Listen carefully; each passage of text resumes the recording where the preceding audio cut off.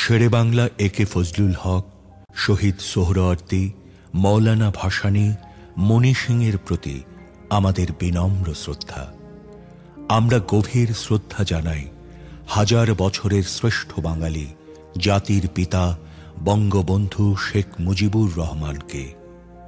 আমরা শ্রদ্ধা জানাই প্রবাসী সরকারের প্রধানমন্ত্রী তাজউদ্দিন আহমদকে। আমরা শ্রদ্ধা জানাই ৭১ পূর্ব ছাত্র নেতাদের, যারা ৫২, ৬২, ৬৬, ৬৯-এ গণ আন্দোলনের সৃষ্টি করে বাঙালি জাতির স্বাধীনতা ও মুক্তির সংগ্রামে বঙ্গবন্ধুর পাশে ছিলেন। আমাদের বিনম্র শ্রদ্ধা রইল ৩০ লাখ শহীদ ও ৫ লক্ষ নির্যাতিত মা বোনের প্রতি। আমরা শ্রদ্ধা জানাই বীর মুক্তিযোদ্ধাদের, যারা স্বাধীন বাংলাদেশ সৃষ্টি করতে শহীদ হয়েছেন। আমরা শ্রদ্ধা জানাই লক্ষ লক্ষ মুক্তিযোদ্ধাকে, যাদের বীরত্বের কারণে আমরা স্বাধীন বাংলাদেশ সৃষ্টি করতে পেরেছি। আমাদের গভীর শ্রদ্ধা রইল ৭১ সালের সেই জনগোষ্ঠীর প্রতি, যারা সীমাহীন কষ্ট ও নির্যাতন ভোগ করে মুক্তিযুদ্ধের প্রতি অনুগত থেকে মুক্তিযোদ্ধাদের সর্বাত্মক সহযোগিতা দিয়ে স্বাধীন বাংলাদেশ সৃষ্টিতে ভূমিকা রেখেছেন। এদের সবার কাছে আমরা ঋণী। হাজার বছরের শ্রেষ্ঠ বাঙালি জাতির জনক বঙ্গবন্ধু শেখ মুজিবুর রহমানের কাঙ্ক্ষিত বাঙালি জাতীয়তাবাদী চেতনার বিকাশ, শোষিতের গণতন্ত্র, শোষণমুক্ত বৈষম্যহীন সমাজ, মানবিক মূল্যবোধ, সামাজিক ন্যায় বিচার, সামাজিক অর্থনৈতিক রাজনৈতিক সাম্য প্রতিষ্ঠা করে জনগণকে ক্ষমতার প্রকৃত মালিক করে আমরা এদের ঋণ শোধ করতে পারি। আসুন আমরা আমাদের পূর্বসূরীদের ত্যাগকে স্মরণ করে তাদের নির্দেশিত পথে দেশকে এগিয়ে নিই। জয় বাংলা। আমার নাম আব্দুল মতিন, ডাক নাম লাতু। আমার পিতা হাজী আমদাদুল্লাহ সারেন, আমার মাতা হাজিয়া খাতুন। আমার বাড়ি রামপুর, পোস্ট অফিস বামনিয়া, উপজেলা কোম্পানিগঞ্জ, জেলা নোয়াখালী, বাংলাদেশ। ১১ বছরের শ্রেষ্ঠ সন্তান, যার নির্দেশে আমরা সশস্ত্র মুক্তিযুদ্ধে অংশগ্রহণ করেছি। বাঙালি জাতির পিতা আমি বঙ্গবন্ধু শেখ মুজিবুর রহমানকে আমি স্মরণ করি। ওনার বিদেয়ী আত্মার প্রতি আমি মাত্রা। যুদ্ধের পূর্বে আমি বামনি উচ্চ বিদ্যালয়ের ১০ম শ্রেণীর ছাত্র ছিলাম। ১০ম শ্রেণীর ছাত্র ছিলাম, কিন্তু আমি পরীক্ষা দিইনি। এরপরে আমার পড়ালেখা একরকমের গ্যাপ হয়ে গেছে। তখন আমি ইত্তেফাক পত্রিকা পড়তাম। সেখানে তোফাজ্জল হোসেন মানিক মিয়ার একটা কলম আছে, উনি লিখতেন সদফার উপরে। সে সদফাটা পড়তাম এবং সদফা নিয়ে আমরা ব্যাখ্যা করতাম। এই ব্যাখ্যা করতে করতে করতে করতে আমি মুক্তিযুদ্ধের উপরে স্বাধীনতার একজন সৈনিক হইয়া গেলাম নিজকে নিজে। আগরতলা ষড়যন্ত্র মামলা বঙ্গবন্ধুর জেলখানায় দিল। আমরা বঙ্গবন্ধুর মুক্তির জন্য আন্দোলন করলাম সারা দেশের ছাত্র সংগ্রাম পরিষদ। কোম্পানিগঞ্জ থানায় ছাত্র রাজনীতির নেতৃত্ব দিতেন আবু সালেহ গোলাম মহিউদ্দিন। ওনার উত্তরসূরি ছিল আজকের নেতা জননেতা ওবায়দুল কাদের ভাই। ওনারা মাইকিং করতেন, বসুয়ার ফানবাজারে মিটিং করতেন। আমরা সেই সকল মিটিংয়ে অংশগ্রহণ করতাম। এখানে কিন্তু কোনো কমিটি ছিল না। ৬৯-এর গণ আন্দোলন আসলো। বঙ্গবন্ধু আগরতলা ষড়যন্ত্র মামলা থেকে মুক্তি পেলেন। ৭০-এর নির্বাচন করলাম। ৭০-এর নির্বাচনে এখানে আবু নাসের চৌধুরী এমপি, মালেক উকিল সাহেব জাতীয় পরিষদের সদস্য প্রার্থী। এই কাছারি ময়দানে আমরা জনসভা করি। তো সেদিন এখানে নির্বাচন মণ্ডলী করতে যাইয়া মালেক উকিল সাহেব বলছিল যে তুমি আহ্বায়ক। এই তুমি শব্দটাই বলছিল। তা আমি আহ্বায়ক। এখানে আমরা একটা জনসভা করলাম। নির্বাচনে সারা বাংলাদেশে আওয়ামী লীগ, বঙ্গবন্ধুর আওয়ামী লীগ নৌকা মার্কা প্রতীক একক সংখ্যাগরিষ্ঠ। কিন্তু এরপরে ভুট্টো হিয়া ক্ষমতা হস্তান্তর করে নেয়, জাতীয় সংসদের বৈঠক ডেকে নেয়। পক্ষান্তরে তারা বাঙালিদের নিধন করার জন্য সামরিক বাহিনী দিয়া প্রস্তুতি নিয়েছে, যাকে বলা হয় অপারেশন সার্চলাইট। নির্বিচারে গুলিবর্ষণ করে মানুষ হত্যা করে। আমরা সেদিন থেকে মানসিকভাবে সশস্ত্র মুক্তিযুদ্ধে অংশগ্রহণ করছিলাম। যেহেতু ইতিপূর্বে 7 মার্চ বঙ্গবন্ধু বলছিল তোমাদের যার যা কিছু আছে প্রস্তুত থাকো, যে কোনো সময়ে শত্রুর মোকাবেলা করতে হবে। এরপরে আসলো আমাদের বাঁশের লাঠি তৈরি করে বাংলাদেশ স্বাধীন করে, এটা দিয়ে হবে না। যেখানে আগ্নেয়াস্ত্র সেখানে অস্ত্র লাগবে, আমরা অস্ত্রের পথে। এখানে আমরা আওয়ামী লীগ এখন নাই, এখন সংগ্রাম কমিটি, বঙ্গবন্ধুর নির্দেশে সংগ্রাম কমিটি নেতৃত্ব। আসলে আমাদের কাছে লাঠি সোটা ছাড়া কিছু নেই। আমরা নিজেরা বামনি স্কুল মাঠে ট্রেনিং করিয়ে হঠাৎ করে কোনো এক সময় মে জুনে আমার বাড়িতে ভোরবেলায় আমার এক বন্ধু বাড়ি হলো বড় রাজাপুর শহীদ কামাল উচ্চ বিদ্যালয়, অর্থাৎ এই কামাল ভোরবেলা আমার বাড়িতে। জিজ্ঞাসা করলাম তুমি কেন আসলে? আমিও ভোরবেলায় অন্যখান থেকে আয় বড়। আমরা এখন কি করছেন, কাঁসারিয়ার যাবো, কাদের ভাই পাঠাইছে, কাদের ভাই আমাকে কাঁসারিয়ার থেকে পাঠাইছে, একটা স্লিপ দিছে আমাদের। আমি কামাল সহ আমরা কাঁসারিয়ার পৌঁছতে এসার নামাজের টাইম আমরা কাঁসারিয়ার পৌঁছি আর সেখানে মুস্তাফিজুর রহমান দুটো জেলা ছাত্রলীগের নেতা আর ওনার জুনিয়র নেতা হলো যে কাদের ভাই। উনি বললো যে কাদের ভাইরা বললো যে তোমার লোকজন আসছে না, তুমি এখন রেডি। বলছে আমার লোকজন আসছে। তো কাদের ভাইয়ের সাথে লোক হলো উমি অবসর নামটু, মোস্তফা মিয়া, কামাল উদ্দিন, আব্দুল মতিন লাল আর একজন। এই কাদের ভাই আমাদেরকে নিয়ে রওনা দিয়েছেন। ওখান থেকে আমরা কাঁসারিয়ার থেকে হাঁটতে সোমমুন্সি বাজার গেছি। আমরা সোমমুন্সি বাজার কৌশলে পারছি, কিন্তু আমাদের সামনে পাকিস্তানিদের অ্যাম্বুশ। কাদের ভাইকে মধ্যখান বরাবর রাখি আমরা 7 জন, ওনার আগে পিছের অ্যাম্বুশ পার হয়ে আমরা কানকিরাট পৌঁছে গেছি। কানকিরাট থেকে সেখানে থেকে আমরা খানা খাইছি মনে হয়, হ্যাঁ বেলায় তুমি আমাদেরকে বাদ দিছে, আমরা বাদ খাই।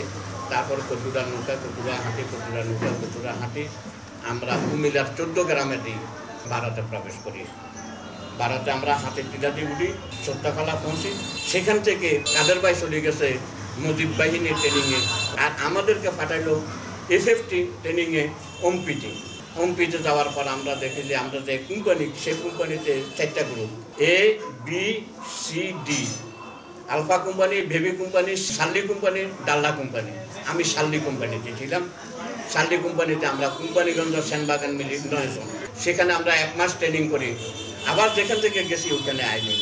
কাদের ভাই যেখান থেকে গেছে আবার ওইখানে আঘাত হয়ে গেছে। উনি একটা টিমের গ্রুপ লিডার, আর আমাদের 9 জনের একটা টিমের গ্রুপ লিডার হলো নবী কমান্ডার। নবী কমান্ডার, আমি ওনার রুয়ের মাগফিরাত কামনা করি, উনি ইতিমধ্যে মারা গেছেন। সেখানে আমরা কয়েকদিন অপেক্ষা করি। অপেক্ষা করার পর জেনারেল ওসমানী, আব্দুল মালেক উকিল সাহেব, তাজউদ্দিন সাহেব আরও এটাকে ওনারা আসে আমাদেরকে অস্ত্র। আমাদের অস্ত্রগুলো ছিল রাশিয়ার অস্ত্র, ইনট্যাক্ট। আমাদেরকে বাংলাদেশে প্রবেশ করার অনুমতি দিছে। 50 টাকা আমাদেরকে সম্মানী দিছে নগদ।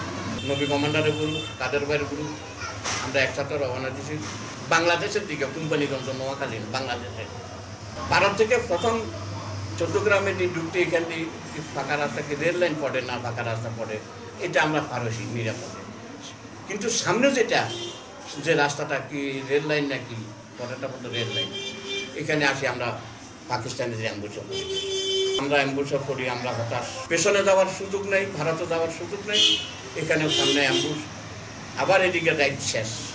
তখন এখানে একটা জলা আছে বিশাল, পাকা রাস্তা এবং রেল লাইনের মধ্যখানে বিশাল একটা কি কাজের মাঠ আছে, সেখানে হাঁসুর পানি, সেখানে বাইট গাছ আছে, বাইট গাছ।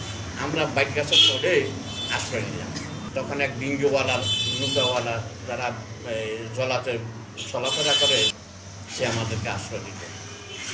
আমরা ওই জলার মধ্যে সারাদিন থাকার পর আবার সন্ধ্যা হয়েছে, আর অ্যাম্বুশ সরে গেছে। এই খবরটা নিশ্চিত হই, ওর মাধ্যমে নিশ্চিত হই, আবার আমরা বাংলাদেশের দিকে রওনা দিয়ে বাংলাদেশে নিরাপদে এসে পৌঁছি।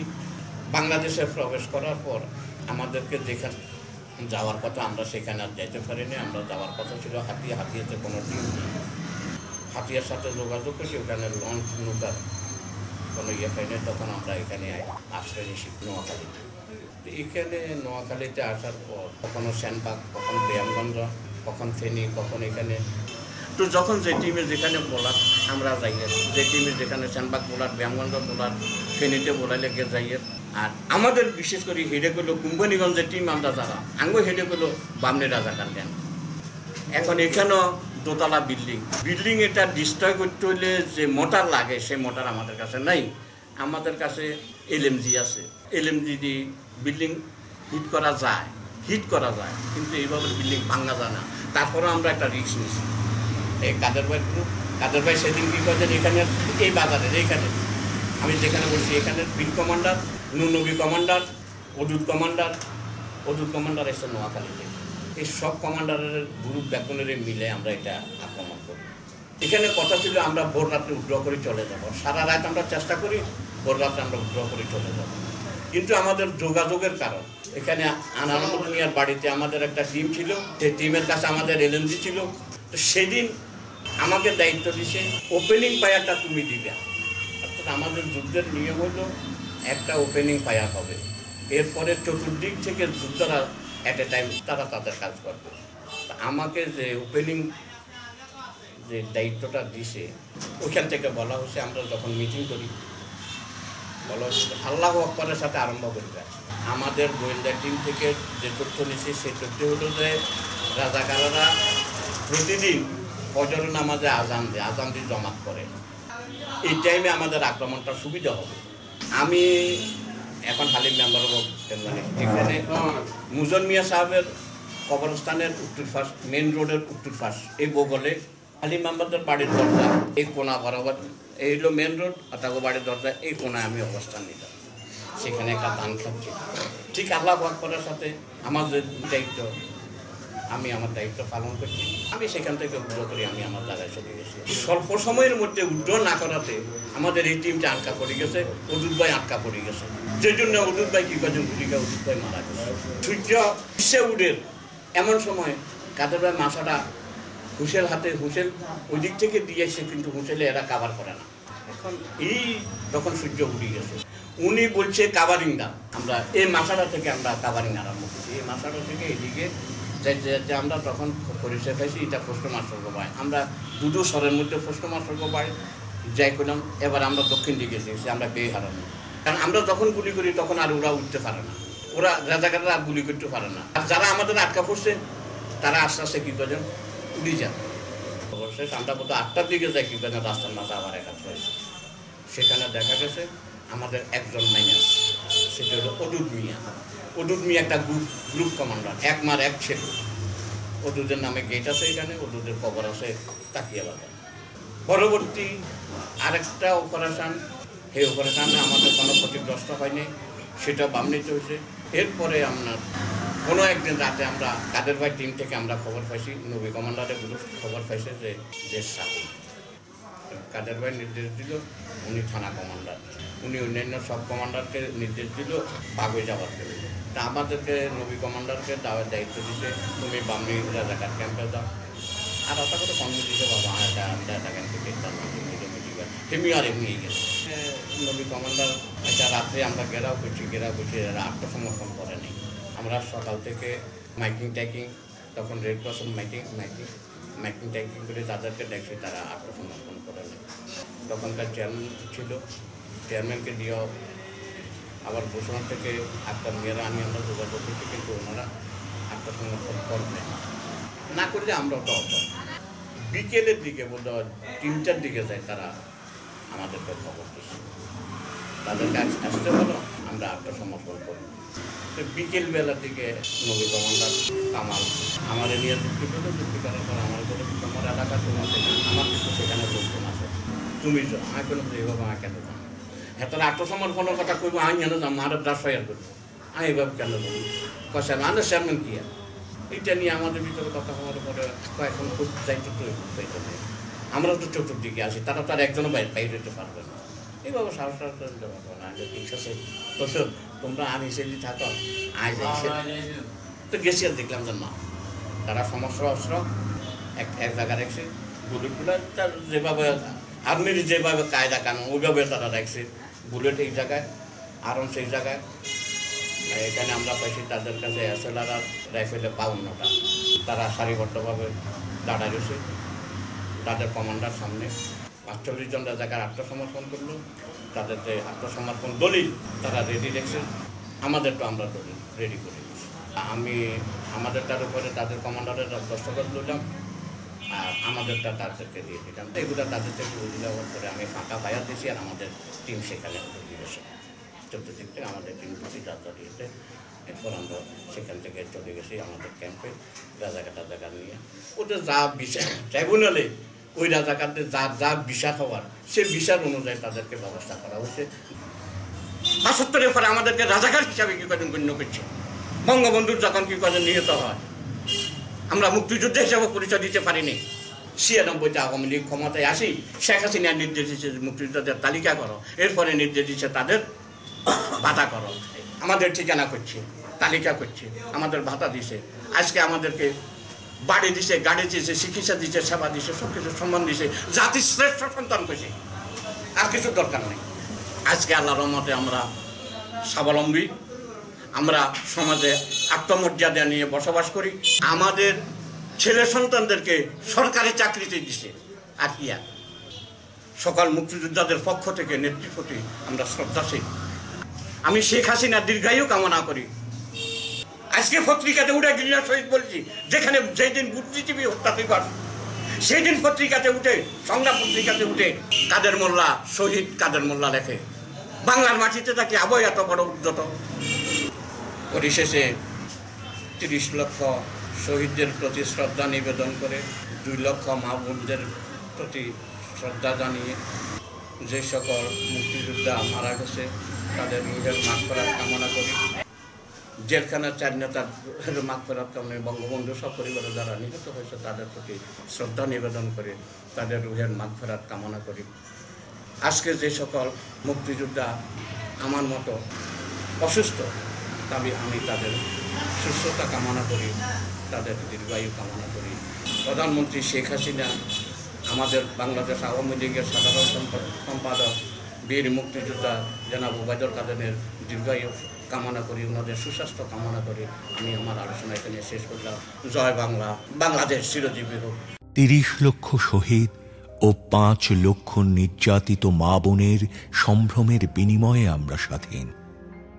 লক্ষ লক্ষ মুক্তিযোদ্ধা বীরত্বের সাথে যুদ্ধ করেছে বলে আমরা স্বাধীন।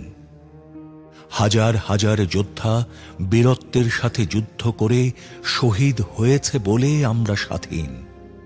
কোটি কোটি লোক আমাদের সমর্থন করতে গিয়ে অবর্ণনীয় দুঃখ কষ্ট সয়েছে বলেই আমরা স্বাধীন।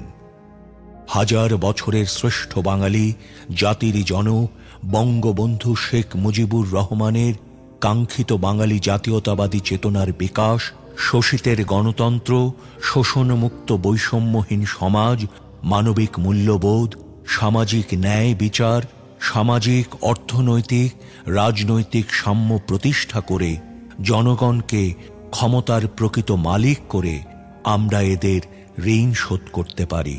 আসুন আমরা আমাদের পূর্বসূরীদের ত্যাগকে স্মরণ করে তাদের নির্দেশিত পথে দেশকে এগিয়ে নেই।